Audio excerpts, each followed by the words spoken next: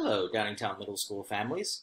We've had some questions about how to read the Master Virtual Middle Level Calendar versus the schedule, which your student has that is their personalized schedule. So we just wanted to record a short video to help you out. As you see on the screen, on the left-hand side, we have the Middle Level First Marking Period schedule. This is the time schedule you're going to be following each day, along with the period schedule that gives you the information about whether or not it's a synchronous or asynchronous class. Now, on the right-hand side, you will see a sample middle level schedule. Based on the first marking period, we will not be worried about homeroom. So you do have a homeroom teacher listed. However, we are not having homeroom during the first marking period. So that information will just be for when we return, eventually, to the brick and mortar building. Now, we're going to begin for the first day of school looking at our middle school courses template over here and A day. So day 1 of school right here is our A day. You will see for A day and then C day and E day eventually that live classes, synchronous classes via Zoom will be first period, second period, third period, and fourth period. So for A day, what does that mean for first period on the first day of school? Well, I'm going to go over to my sample schedule over here, and I'll see that A day at the top of the schedule, and first period for this particular student is Miss Weichel, Family Consumer Science. Which means when I go into Schoology, I'm going to look for this course, 7711, Family Consumer Science with Miss Weichel.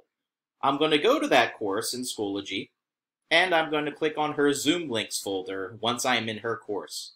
Please refer to our other video on how to do that. So next, second period, which goes from 8:40 to 9:25, would be American history for this particular student. So I see that Mr. Basilio is teaching the American history section, and I will go to his course in Schoology and click on his Zoom folder, and there will be the Zoom link for that live class. After Mr. Basilio's class, and I have a 5-minute break, I will go to third period at 9:30. Third period is science class, and then after that, you'll see that fourth period is phys ed class. Once again, you'll go to Schoology for those Zoom links, and that's where you'll find them. Then you have your lunch break on the first day of school from 11:10 to 11:55.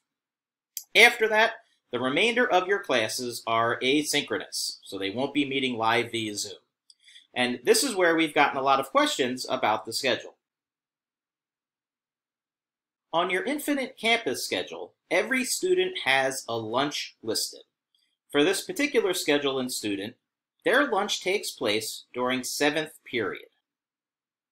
Now at the middle level, our schedule has split periods for lunch, and this is where some of that confusion for people is coming in.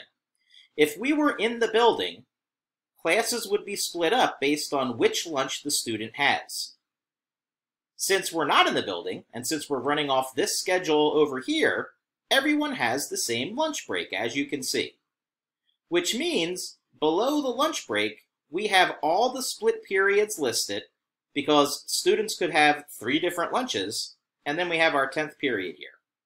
So for this particular student who has 7th lunch, we look and we see that after period 4, their next class is period 5-6, and that is writing with Mr. Hagee.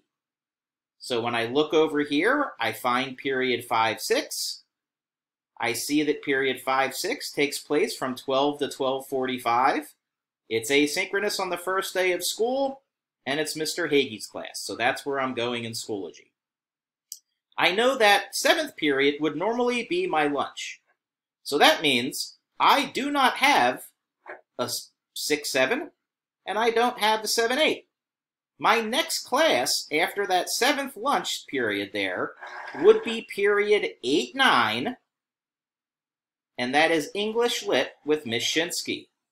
So the next period I'm looking at on the schedule over here is period 8-9. So let's look again real quick. I had period 5-6 after my lunch break. That was Mr. Hagee. Then my next class is period 8-9 with Miss Shinsky, and that's from 12:50 to 1:35. So 5-6 and 8-9 are back to back. 12 to 12:45 for 5-6, 12:50 to 1:35 for period 8-9. Then finally, the last period of the day for this student is period 10, and that is math.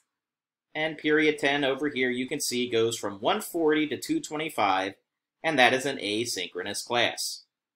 Now, as you go through the rest of the week, you are simply going to follow the schedule using the letter days up on your Infinite Campus schedule.